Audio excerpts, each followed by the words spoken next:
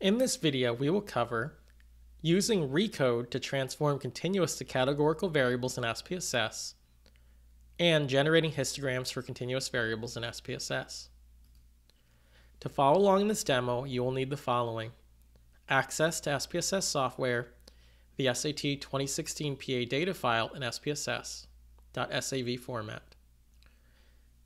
In our previous videos, we focused on categorical variables. We looked at how to create frequency distribution tables, bar charts, pie charts, cross tabulations, clustered bar charts, and stacked bar charts for variables like region, which was a 1 to 8 coding of which region the school was located in. And we looked at things like charter, which was a dichotomous indicator coded 0 if the school was not a charter school and 1 if the school was a charter school. Please note that the previous tools are not appropriate for continuous variables. Simply put, continuous variables have too many unique values to create meaningful visualizations of data for our audience. To illustrate, I'm going to create a frequency distribution table for the composite average, which is the average final SAT score for each school. Here I'm going to go to Analyze, Descriptive Statistics, Frequencies. I've selected the composite average variable and click OK. You can see here that SPSS will produce a frequency distribution table for our continuous variable, but because each unique value essentially gets its own line in the table is too large and too unwieldy to be meaningful or be interpretable for your audience.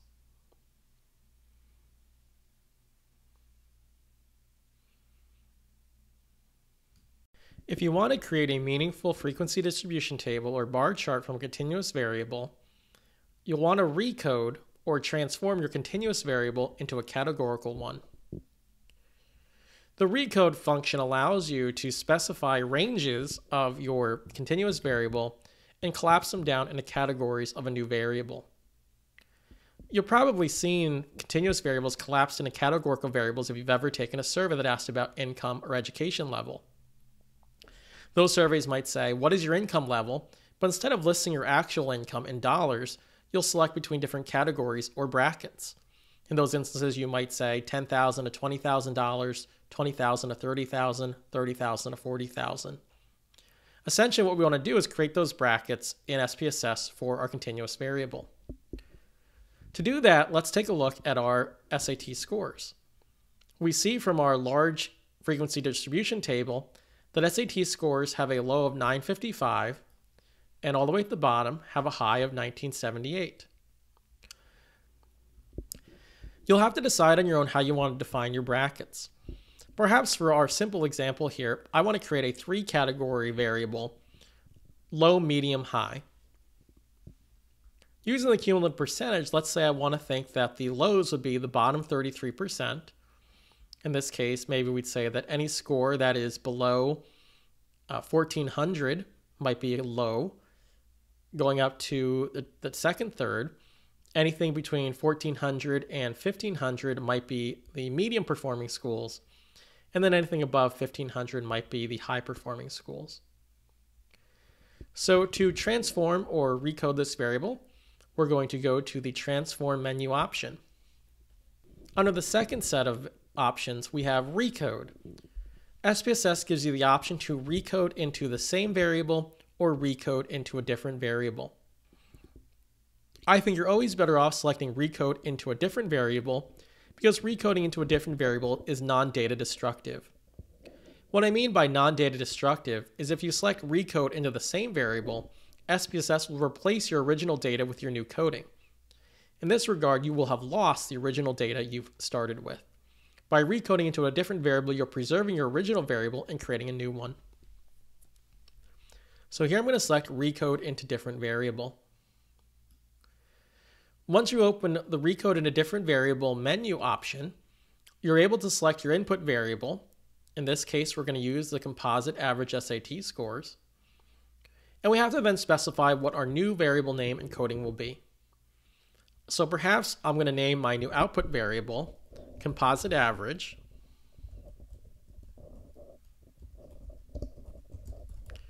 And I'm going to put an underscore and say 3cat. So we're going to create a composite average 3-category variable. You'll notice here in the dialog window, it says composite average with an arrow to question mark. We're going to hit the change button to create that new output variable. Now you can see that the output variable will become composite average 3 category. You'll also then have to specify in the dialog box the old and new values. That is, what do you want the transformations to be?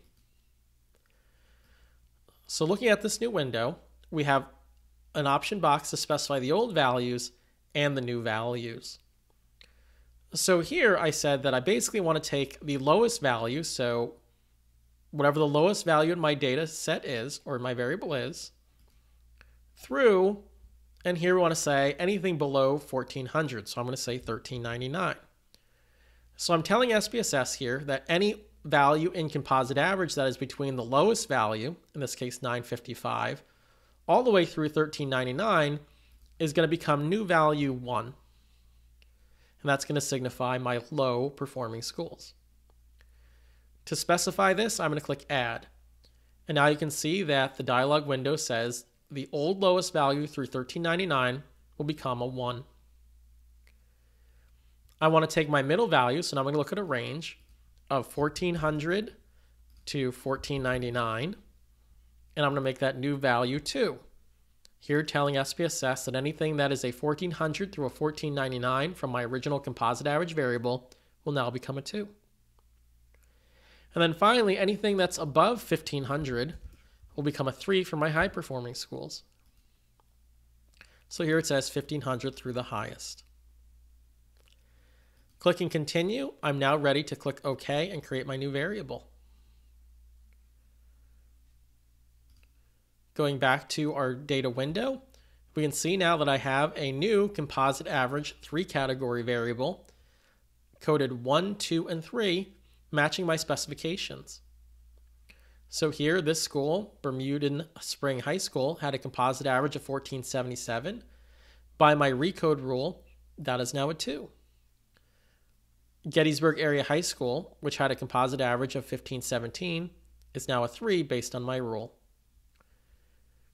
I can go to the Variable View tab and then give those 1, 2s, and 3s labels. So here we'll say 1 is a low SAT school, 2 is a middle SAT school, and 3 is a high SAT school.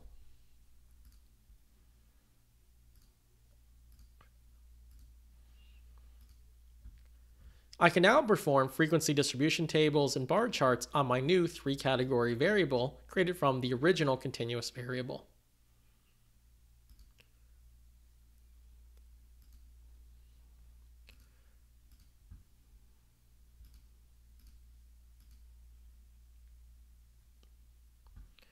So here we have a new frequency distribution table that shows us the low category, middle category, and high category counts and frequencies.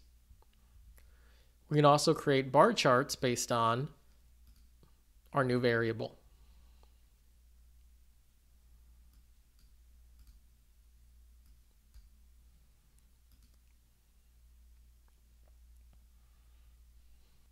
The one caution to think about or exercise here is that you're making a researcher decision when you're choosing how to recode your continuous variable into a categorical variable.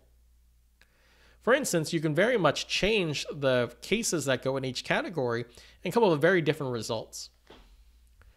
To illustrate, let's create a new variable using the recode function. But here I'm going to select slightly different brackets to categorize my low and middle and high SAT scores. Once again, I'm going to go to Transform, Recode. I'm going to create a new version of the 3 category, which I will call Composite Average 3 Cat B. And here I'm going to change around these codings a little bit. I'm going to say anything that is below a 1000 SAT score is going to be my 1 category or low. So here, lowest through 999. I'm going to make my middle category anything from 1000 all the way up to let's say 1500. And then I'm going to say anything that is above 1500 will be my 3 category.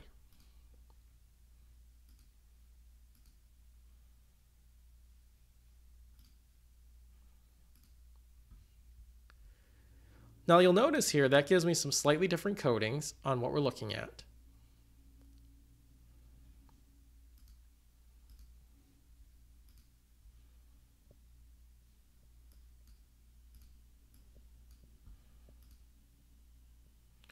Creating a bar chart, you can see that our bars look very different from my first coding to my second coding. Here, I've taken more cases out of the low SAT realm and I packed them into the middle SAT realm. That portrays a very different substantive picture than my first graph. So once again, you are making a researcher decision on how to display information by recoding continuous variables into categorical variables. Finally, before we conclude this video, there is one option to graph a continuous variable that may help visualizing how to break apart or recode into a categorical variable. And that is called a histogram. To create a histogram, I'm going to go to Chart Builder, and I'm going to use the bar chart option. I'm going to drag over, instead of my composite average categorical variable, my continuous composite average. You'll notice here that the y-axis changes from count to histogram. It can also be modified here where it says statistic.